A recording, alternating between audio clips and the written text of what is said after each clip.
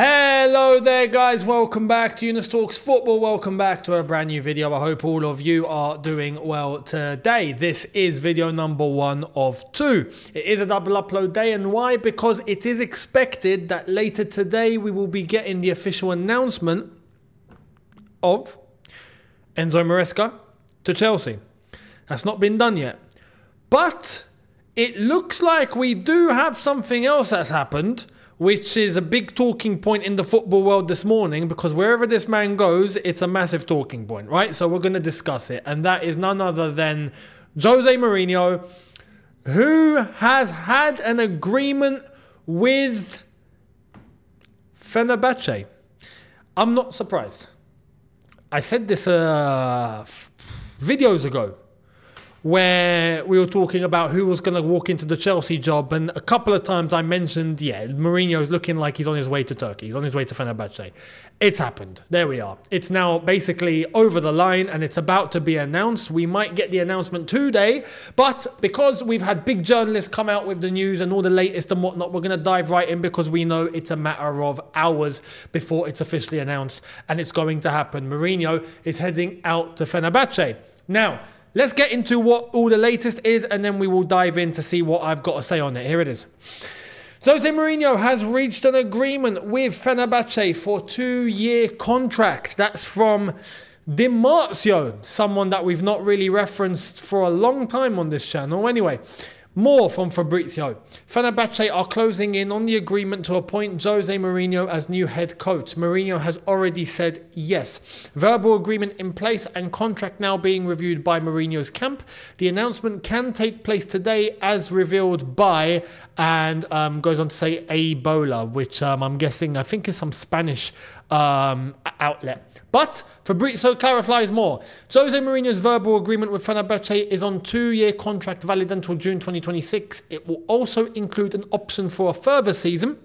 Jorge Mendes has been negotiating the deal, and now time to review, sign all formal documents. Here we go soon. So Jose is on his way to Fenerbahce. Now, this is going to be formalized.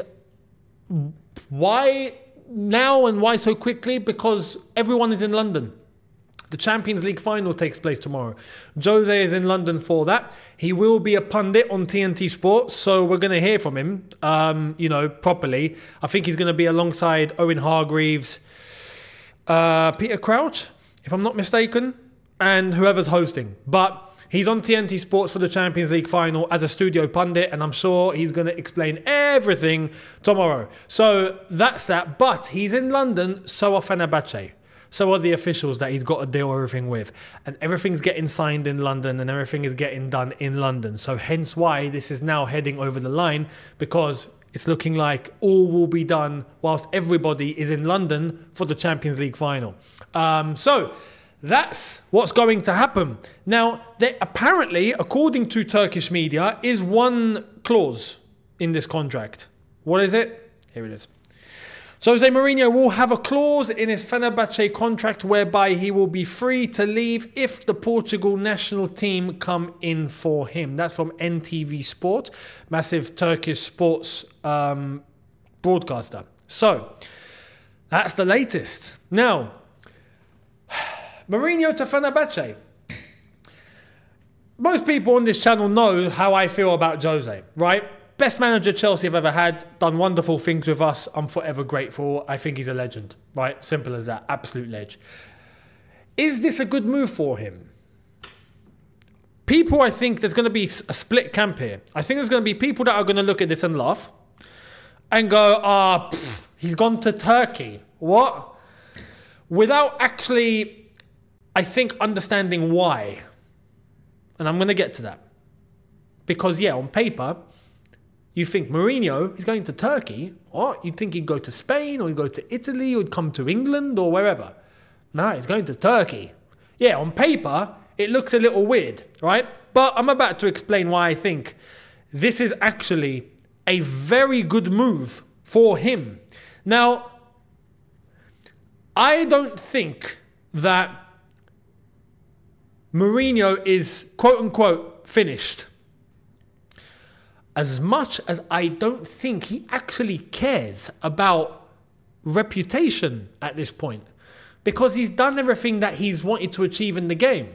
If you go back and you actually look at what he said when he joined Chelsea the first time, he said his aim was to conquer England, conquer Spain, conquer Italy, after having already conquered Portugal. No manager's done that. He's done it. He's done it. He went from Chelsea over to Inter Milan after conquering England, conquered Italy. After that, he went to Real Madrid, conquered Spain. Mission accomplished. His career goal was accomplished. Then he came back to Chelsea and he started doing the rounds. So I think in terms of his reputation, I feel like he's already achieved what he's wanted to achieve in the game. The one thing that's left is Portugal. But we already know he's not going to go for that just yet. Maybe he's now considering if they were to come in for him, that's why he's got the clause in the contract. He's probably reaching that age where he's starting to think about it. But I truly don't see Jose going to Portugal until he reaches maybe close to 70 years old. He's only just turned 60. So I still think he's got time in the game. But people are going to laugh at the fact that he's gone to Turkey. He could have gone to Saudi for all the money. You see, this is also a proof. He's not here just for the money. He's loaded. He's minted. He's already made all of his money, right? I genuinely think he just loves the game. He just wants to work. Simple as that. He wants to be at work, right? I think he can't stay away from football. Hence why I don't think he's going to go to Portugal yet. But hence why I think he's also happy to go for jobs that other managers, I think, could be afraid of going to. It's funny because people criticize managers, including ones like Pep and Jose when Jose was at the top. Kind of, because he'd already done it at Porto, and that was one hell of an accomplishment. But they criticize managers and go, these managers, they wouldn't ever dream of going to a smaller team and proving themselves there. They're only for the big clubs because that's only what they can do, right? They can only function when they got money around them, right? So what did someone like Ancelotti decide to go and do? He went to Everton, right? What did Mourinho go and do? Well, now he went to United when they weren't really high up, but that's still Man United, so we'll put that to the side. He went to Tottenham. That speaks volumes. He went to Roma. These are teams with low budgets, yeah? So clearly, he just wants to work. Ancelotti went to Everton, went back to Real Madrid. Look at him now, killing it. Pep is probably a manager we will never know as to whether he can go to a smaller team and do it there. We'll never know, because the man operates on the upper hemisphere at all times. He's only there, never plummets. And he just keeps winning and winning and winning. Fair play to him, right? But there's one thing here as to why I think this isn't about just Jose wanting to go to a lower level, right? Tottenham, maybe. Roma, absolutely. But Fenerbahce, if anything, when you look at things for what they are, I think this could even be an upgrade on his time at Tottenham. Definitely his time at Roma. I think Fenerbahce is an upgrade on Roma. I'll explain why. Jose has a chance now to revive himself and to revive Fenerbahce in the process. At the same time, he doesn't need to try and get the team to go and make Champions League football or try and make a certain position in the league, or he's already got that established. He needs to focus on turning this team into winners. At Tottenham, it wasn't trying to get them to turn into winners straight away. That was, mate, it's Tottenham. When do Tottenham win? You know, it was a chance. The aim was to try and get Tottenham into the top four, competing, try and get to a final. And he did. And what happened? They sacked him before a final. So that's Tottenham's fault. Roma, well, he got them a Conference League. And then the step up was to, let's see how to do in the Europa League. Let's try and get into a Champions League spot. It was never a case of, let's go and win Serie A. Or with Tottenham, let's go and win the Premier League. It wasn't going to happen. But with Fenerbahce, no. With Fenerbahce, the aim is win the Turkish League, win the Turkish Cup, and go as far as you can in the Champions League. They're already in the Champions League. qualifying rounds, might I add. Now, this is where it gets interesting for Fenerbahce, because when you look at Fenerbahce and their placements, their historical placements, it's actually crazy. The last time they qualified for the main stage of the Champions League, right, the group stage, like the last 32, or now it's going to be the last 36 of the Champions League, was in 2009. It's crazy. Fenerbahce normally either win the Turkish league or they finish second. They always have to go through the qualifying rounds of the Champions League, and they always seem to struggle. Now, Mourinho's job will be to get them into the Champions League for the first time in 15 years. That will already be an accomplishment for them, right? At the same time, his job is to win the Turkish league. There's no hanging about. They just missed out on the Turkish league after getting 99 points in their league campaign, and they lost it because Galatasaray won on the final day. Fenerbahce and Galatasaray are like this. It's a war between those two, right? It's an actual war. Now, this leads me on to the point why I think this is perfect for Jose. Jose gets accused of being outdated. He's a dinosaur. His methods don't work anymore. He's too hard on players. The players nowadays need a cuddle. The players nowadays need to be treated soft because they're more sensitive than they used to be, right? The players now are not men. They're boys that need nurturing. Am I right? Yeah. Guess what? In Turkey, that doesn't exist, brother. That doesn't exist. Let me tell you now, that's not the case. In Turkey, men only. And this is why I think Jose is going to feel relieved, and he's going to thrive in this environment, because you can't change someone for who they truly are. And Mourinho is, let's face it, and this is part of the reason why I would have loved him back at Chelsea.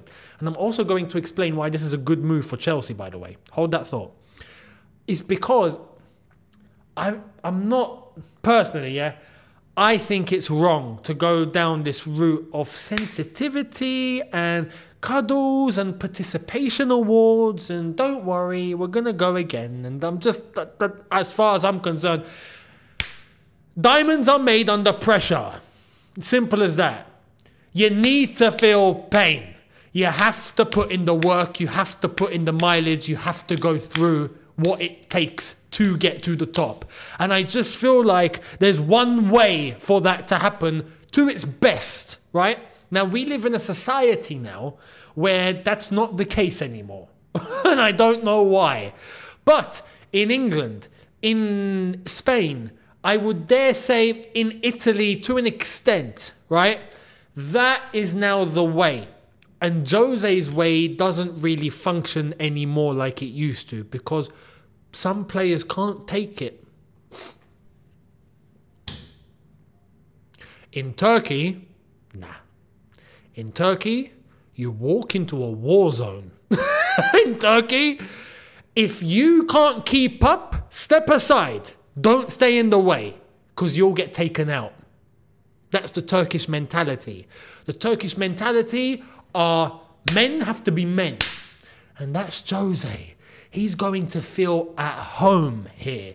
He's going to thrive in that environment. And he gets the freedom to do his way, the old way, in the dressing room, because the club and the federation and the supporters and everyone will approve of it, because that's the way it's done over there. They still hold on to the old school way.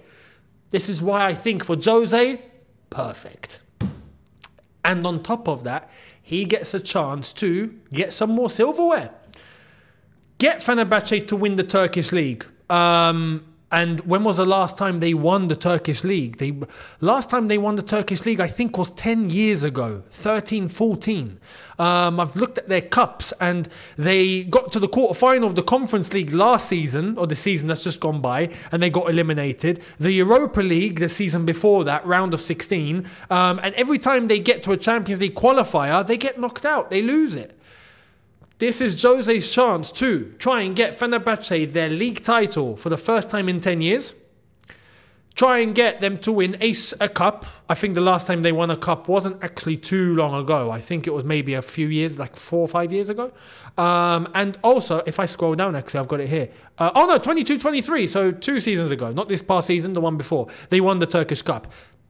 And the time before that, 2013. So they've won 1 trophy in the past decade. Like, that's not good enough. For Fenerbahce, that's not good enough. Galatasaray are sweeping everything.